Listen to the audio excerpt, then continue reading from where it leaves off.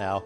It is absolutely beautiful out there. We're going to have plenty of clear sky, a few scattered clouds early on. It's going to be a nice evening, and this is the view from City Park. And this is the forecast, perfect for football tonight. Low 70s at 7 o'clock. We'll drop down to the mid 60s by 9 p.m. Should be very, very nice. As far as today, it was getting back up there. 87, the high temperature, starting out this morning at 53 degrees. 92 is the record. That was just back in 2018.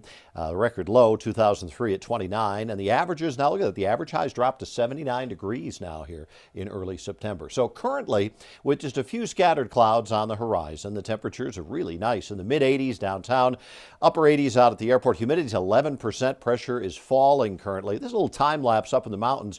A few scattered clouds, maybe even a little bit of virga trying to show up, but more importantly, look at how good the visibility is up there. The smoke is much, much less across Colorado. This is the national smoke map, and the areas that you see in the red and the orange and the purple, that's the really bad smoke. And look at that, from those massive fires in the west, it's gone all the way into Canada and out across the Great Lakes. But Colorado has some of the best air quality anywhere west of the Mississippi. Now, tomorrow's smoke forecast still looks pretty good, although it begins to get smoky right on the Wyoming border, and then the wind shifts a little bit Wednesday, and I think we get back into quite a bit of smoke with limited visibility and more of the breathing problems expected by Wednesday, so watch out for that. As far as tonight, mainly clear, very comfortable. Lows will be in the low 50s on the plains, even a 45 at Lyman, 34 at Leadville, and we'll see 32 up at Walden, Kremling at 31 by morning. Tomorrow's another sunny day, beautiful day, but a hotter day, and I think we hit 90